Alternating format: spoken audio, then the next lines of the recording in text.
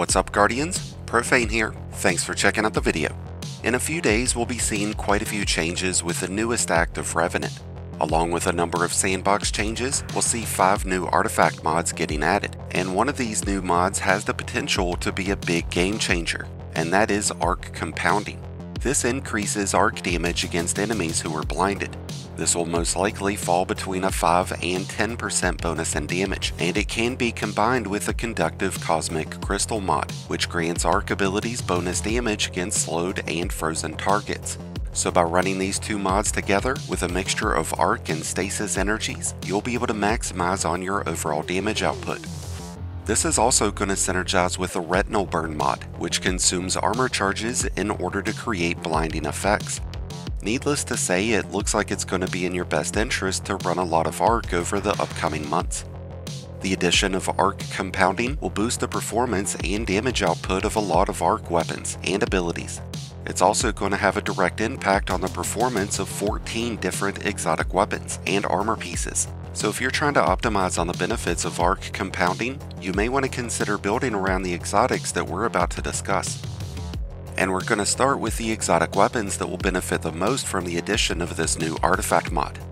The Centrifuge will benefit greatly from ARC compounding to be able to boost this auto rifle's ability of handling large groups of enemies. The Centrifuge builds up a static charge that causes this weapon to emit bursts of blinding, so this would allow this weapon to double dip into those blinding effects. The ARC will finally see its damage buff getting applied with this newest act, which is going to be perfect timing since this grenade launcher creates moth buddies that trigger blinding explosions whenever they come into contact with enemies. With grenade launchers gaining several other benefits from the current artifact, the ARC will be an extremely powerful option for ad clear and for optimal damage. But the king of damage continues to be the Grand Overture, and by unlocking its catalyst, those rocket volleys will inflict blinding effects. This could result in a significant increase in overall damage, because the first rocket that reaches the target is going to trigger that blind, which in theory would grant the bonus in damage to all of the other 19 rockets.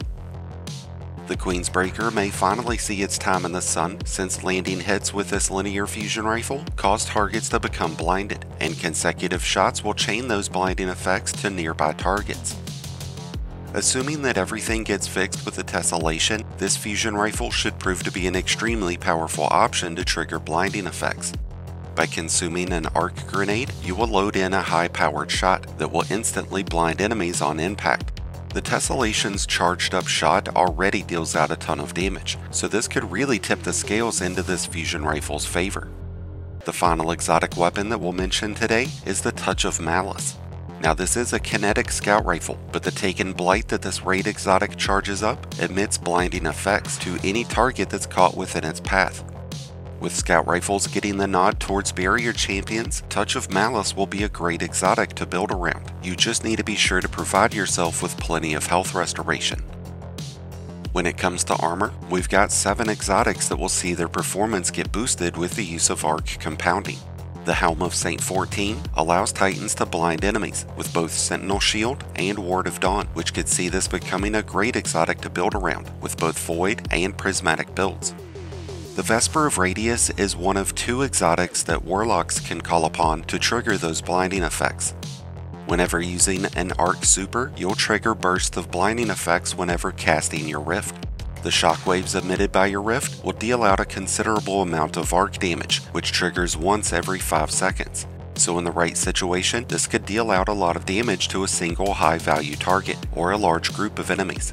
And the Chromatic Fire is the second Warlock exotic that can create its own blinding effects.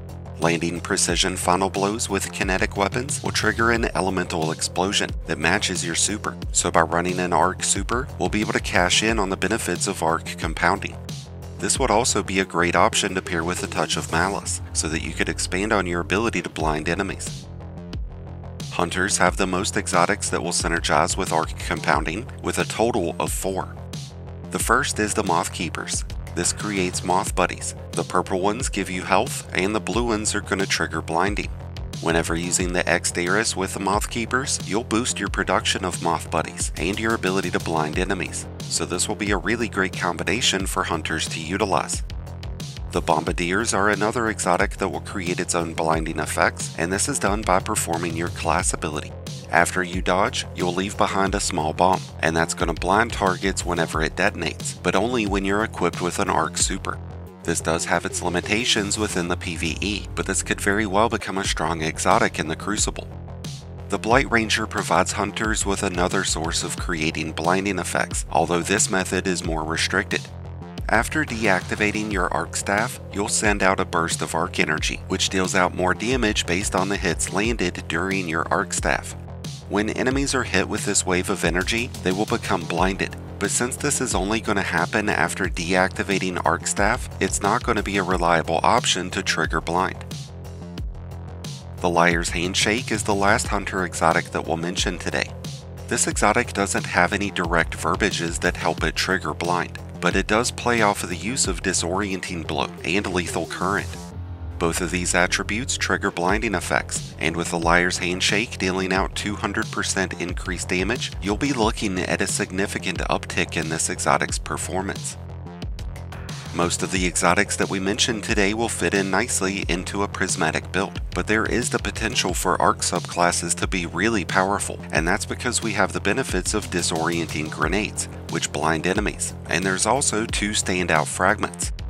The Spark of Beacons, which causes special and heavy ARC weapons to blind enemies after final blows. A fragment that would work well with the Indebted Kindness, the Hullabaloo, or the Forbearance. And there's also Spark of Brilliance, which causes ARC Precision final blows to trigger a blinding detonation, which would go great with the Queensbreaker, Centrifuge, or Cloud Strike. So there's a lot of reasons to dust off some of those old ARC builds, and a great reason to explore further into those prismatic. So be sure that you keep an eye out on these exotics over the next couple of months. With that said, I wish you all the best of luck out there. Thank you as always for checking out the video. If you enjoyed it and found it helpful, then be sure to hit that like button below, along with the subscribe button if you're new. Both are greatly appreciated, and both really do help support the channel. If you need a great build to use with this new act, then be sure to check out my Mobalytics link that's down in the description, where you'll be able to find a ton of great in-game builds for each class. And until next time, Guardians, this has been Profane, wishing you all some happy hunting.